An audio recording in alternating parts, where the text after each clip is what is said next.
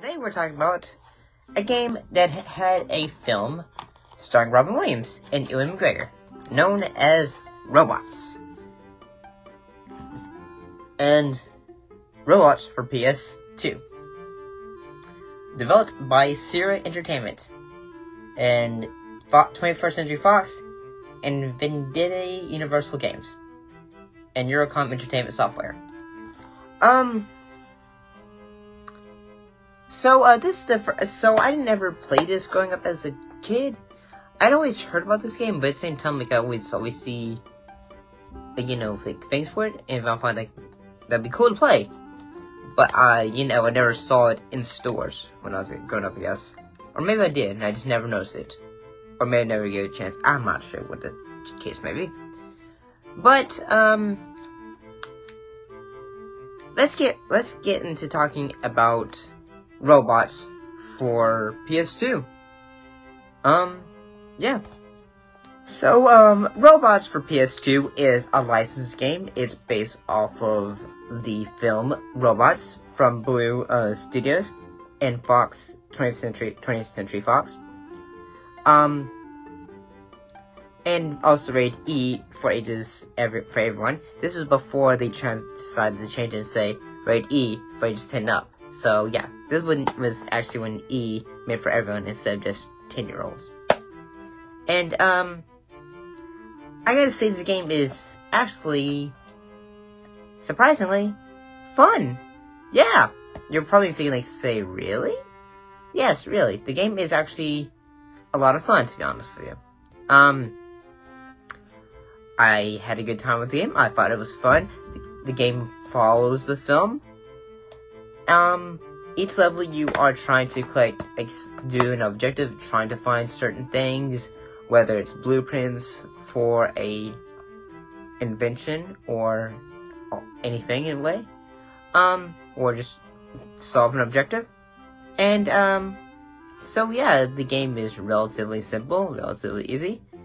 And, in a way, if I could compare it to an other game, I would compare it to, say, Futurama the game. Mostly it's because it sort of follows Futurama's, upgrade weapons, in a way. And the fact that you can do other weapons. And also in a way you get to choose, say, upgrade your weapons and all that. And I gotta say, in a way, there's only one thing that I dislike about this game. So I can go into that, but to be honest, that thing I don't like about the game is is not really a flaw, but it's just one thing that just bugged me. So the flaws, in my opinion, for Robots the video game is mostly just one thing, and I just feel like the only flaw I can think of though is the fact that most games have a save file system for the PlayStation 2 era of gaming and all that. I guess saying the only issue I have for this game is the save file system, mostly just because instead of having it as a separate function, just go to, the file selection and then save. Compared to this game, you need to find a computer and you need to say, okay, and then it is a free mechanic so we can save the game. But the bad thing is, whenever you save, you are stuck in that place. And it's okay, but at the same time, I wish, you could save at any time, any place, instead of just backtracking and going to try to find another computer.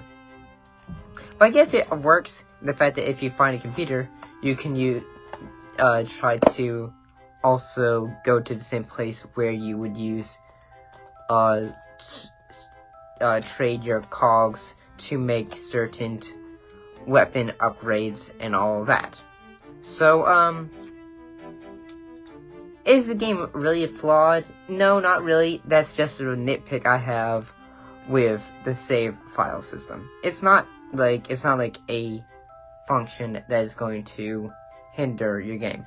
The only reason it hindered my gameplay experience was mostly just at times, I just wanted to get to a certain point so that I could save it and, you know, get prepared for the next day, and then, you know, so I could get ready to play tomorrow and all that, so that I don't have to spend all night and to try to get to a certain place.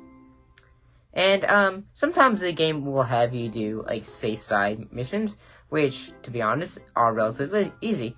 Most of the time, you just have to take your time to try to find them. And it's a good thing, like, say, most of the enemies aren't hard to beat, so it's not like you're gonna have trouble with this game. I mean, if you do, then just get good. Take your time. The game isn't that difficult. So in all honesty, is this game recommendable? In all honesty, yes. If you're looking for a game that has, like, say, clips from the game, from the film, if you're like, or if you like the robots film, then I recommend it. It's a good, game. It's fun, it's entertaining, and it's kind of a time killer. But in the time killer in a way that it's fun. So, what are your thoughts? Have you played Robots for PS2? Do you like it? Put your thoughts and comments down below. Let us know. And as always, thank you for watching, and I'll see you in the next video. Bye-bye.